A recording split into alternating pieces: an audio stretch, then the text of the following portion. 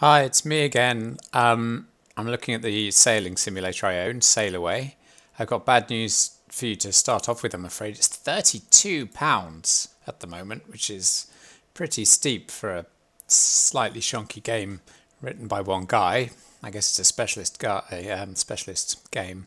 You can put it on a wish list, and the thing will tell you if it goes on a sale, but that might be after COVID-19, so that might not be much use. Let's go into it. Here I am in beautiful photorealistic Putney. You can tell, can't you? It looks just like it. The weather is doing a lot better than it was. Last time I played this, there was the same heavy rain everywhere in the world. So there must have been something wrong with it. Right now, this is a pretty close approximation of what we have in the real world. Bright sun, spring afternoon. So let's have a go. So I need to get my sails up. You can do all this very easily with the keyboard, but where's the fun in that? So I'm going to click on these blue circles and try and climb to the front. Oh yeah, I was going to say, sorry, this is a yachting game really, not a dinghy sailing game at all. The closest boat in the game, I think, to a dinghy is this little one, this thing. It's called a Nordic folk boat. Look, it doesn't even have a wheel. So I'm using this as the next best thing, but they have like big racing yachts and stuff. Right, which of these is the main halyard? Jib halyard? Well, let's do the jib first. Why not? Jib halyard, click. Now what? Do I press a button? Yeah, there we go. Let's see if I can actually look at the halyard while at the jib while I'm doing this. It's a bit hard to... It's rather fiddly. Okay, jib.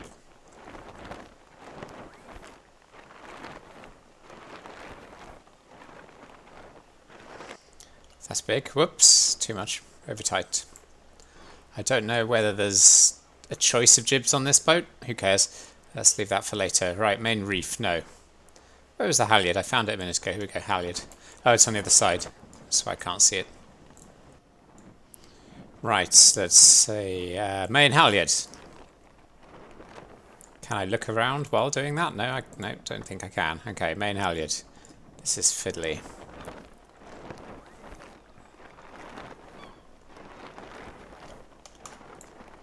Okay, that's the main up. I have the anchor down, so that's everything's under control. Let's stand over here. I'm not going yeah, right, okay. So, we're at anchor, so we should be exactly head to wind, but we don't quite seem to be. So let's see if I click this. Hopefully that takes the anchor up. And now I can steer with the keyboard. So let's bear away a bit.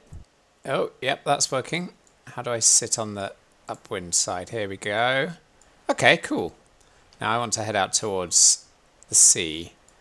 So, where's my... Right, main sheet. Yeah, I'm going to use the keyboard for the main sheet because I need to be able to look around while I'm doing it. So let's let the main sheet out a bit.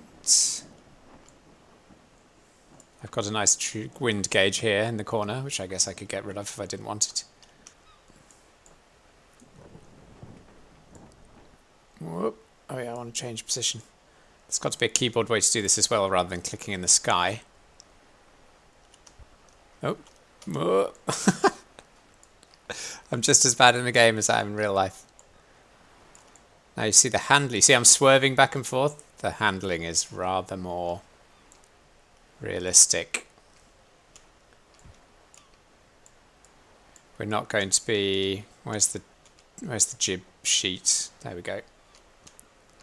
We're not going to be zooming along, I don't think, because just like in the real world, it's quite still today.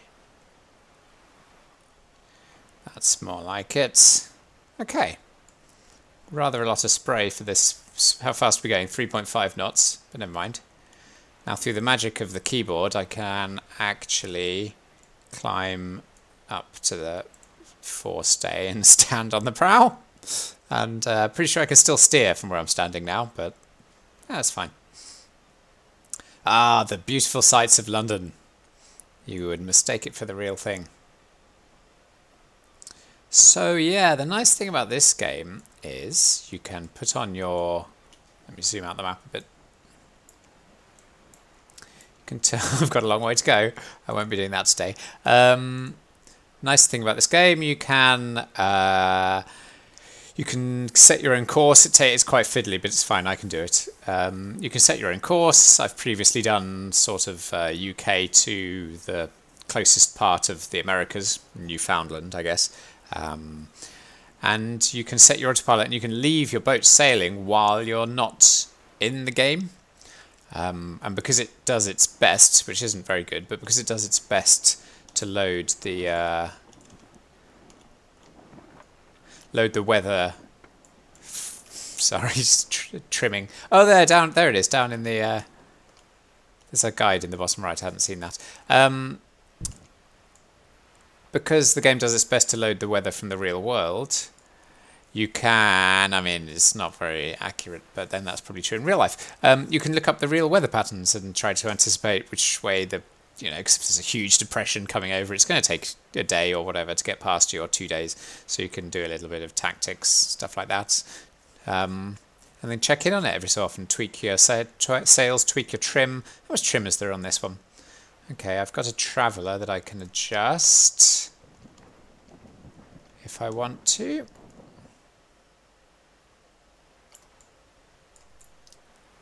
That's probably a bit, I don't know, is that overkill? That looks like overkill to me. What else have I got?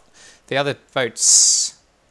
Oh yeah, look here, backstay, so I can bend the mast if I want to. That seems to have done me no good at all. What else have we got? Jib sheet. Well, I can read them here. Jib sheet, traveller. Oh, there's a lead car on the jib for tuning that. And then there's a nice handy. I mean, this is a bit of a cheat, isn't it, if you're supposed to be doing it yourself?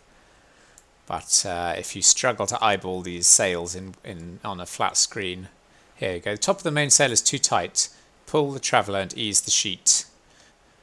Pull the halyard. Anyway, okay, you get the idea. Yeah, so you can, of course, do real-time races with this. None of that by smoke flare at the finishing line nonsense. But it costs £35, which is too much. You can have a real-time race, just around buoys. Take a bit of fiddling about, but you can do it. Again, this is the closest thing probably to a dinghy that we've got. Tied in here. Conventional navigational GPS. Engine. What do these do? Show constellations, so you can navigate, or just stargaze, I guess. Yeah, so there it is. You've got a chat option. You probably can't see it because it's behind my face. But I can choose to use the VHF mode, where I can type a message and it only comes up for people who are within 20 miles. Again, that's just kind of a bit of fun, really. Crew. Ah, you can crew on each other's boats. Not sure there's much point. Well, that would be fun on a real-time race, actually. Wouldn't be much point in the long-distance races where you've got all day. But, yeah, it could be. If we can get crew working, 2 people in each of one of these would be quite good fun. It's just a shame it's so expensive. Oh, well. Yeah, see ya.